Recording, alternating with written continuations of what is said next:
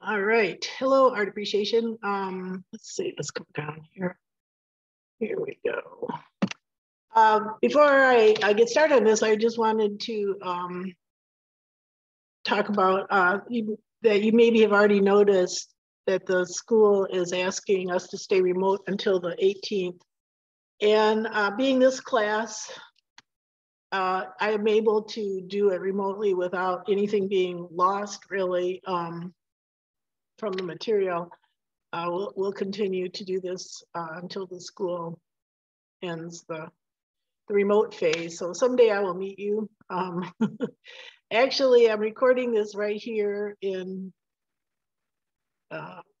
this, I don't know, call it blizzard. So I'm kind of glad I'm not driving to Niles today. But other than that, I look forward to when we can meet in person. But for now, we'll stay safe. We'll stay safe and off the roads. So today I'm doing this in two parts. So the first part, I want to just show you what we're going to go over. I already put the second part on here, and then I will post this here and send it in a message. So I have a PowerPoint that I went over, and it has different artists that use drawing in different ways. And I just want to remind you that you can watch a video, but if you go back into the PowerPoint and click on to the images, there is information embedded in there that some of it's repeated in here, but some of it's only embedded. And then here, if you want to look at the names here, you can print this out. This is a document. You've already gone over this. So here are the videos. This one, definitely, I want you to watch all of them, but definitely watch this one. This is Leonardo has 10 inventions, Leonardo da Vinci, that are pretty amazing, and it has to do with drawing. And then these, take a look, yeah. All right, so yeah, those are the videos or articles.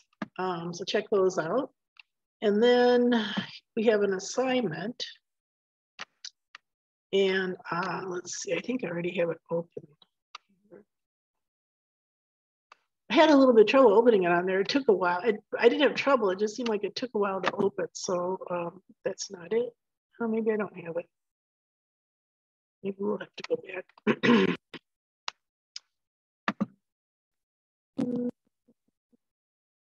Modules. Okay. Let's see if we can open it. All right, this is what I hit, and it seemed like it took a while before maybe.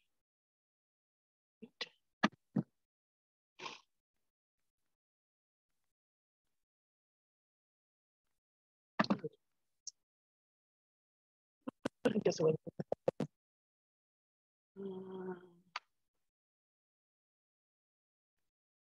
There we go. All right. So you're going to have a project to do. This is a written assignment, but you also will be asked to do a drawing. So I'm going to read through the instructions. Using only images and no words, draw a set of instructions for a simple activity for someone to follow. Give them your drawing to use as a guide and observe them carrying out the actions you've depicted. Then report on the following. Describe what you drew in the process of drawing it. How did you record the activity? How did you record the activity yourself? Did you use reference images or imagine the event? Rate and review their performance. How well did they do carrying out your instructions? Were there any errors that, were they able to understand it? After having seen their performance of your drawing, how would you have made your image more helpful to explaining the situation you wanted them to execute? So keep those word minimums 200 and include a photo of your drawing. If you want to, it's just for my amusement, you can include a drawing of the person, a photo of the person carrying it out too. That's always kind of fun. Sometimes let's see, I've noticed that people that live with their siblings often make their brothers or sisters do creepy things. It's an opportunity. Probably say, you help me with my homework, and then make them, stick their head into the trash can or something. But another one that this roommate, she sent a picture. She did a drawing of her, showing her roommate getting into the shower fully clothed and turning the shower on. And then she took a picture, and her roommate actually did it. So I would just say, be kind, be kind. But anyway, just to go over it again, you're going to do a drawing, and this drawing right here, this is from an artist we'll look at later. This would be a pretty good drawing. So, you can do stick figures. What we're actually trying to see is, does your drawing communicate? When we look at Leonardo da Vinci that did these drawings in the 15th century, and people are still getting his information, that's a pretty successful communication with drawing.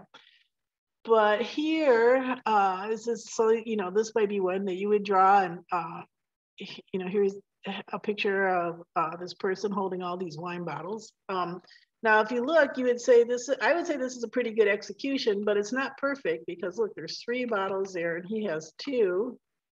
This bottle is going in a different direction, and he's got 3 bottles between his legs, and he only has 2, and those 2 are going in different directions. So it would be he understood the directions, he just didn't do it exactly. So those are things that you would put in, and then so you might say, well, how could I, is there a way that he could have drawn that for him to understand that better? I don't think so, but maybe that's all the wine bottles he had. It's quite a few wine bottles already. So you might draw a picture asking somebody to make you a peanut butter and jelly sandwich, but you can't use words, so you would have to draw all the things. Now, you might just draw one picture, you might draw it in steps. So you're gonna do your evaluation of how the whole thing went in 200 words, and you're gonna do a drawing, include your drawing, and you don't have to, but if you want to, you can also include a picture of the person who is carrying out the task that you are drawing. So, I've had moms give, she said that it was the first time she could get her daughter to clean her room. So now she's gonna start doing drawings of her making the bed or putting her toys away. So anyway, so yeah, this is the rest of the drawing. We have, this is a pretty full week.